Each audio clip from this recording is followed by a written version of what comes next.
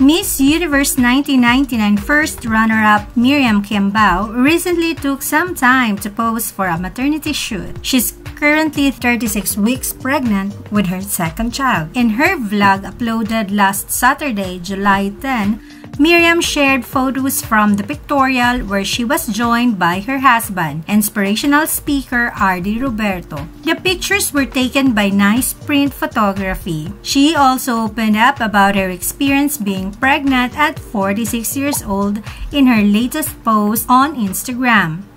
Being pregnant at 46 years old is an amazing experience for me. It is not only considered a miracle pregnancy considering a previous diagnosis of almost infertility for my husband and I, but also this is my second pregnancy. As my husband said, it's like lightning striking twice, she said. It was back in December when Miriam and her husband announced that they're expecting their second child.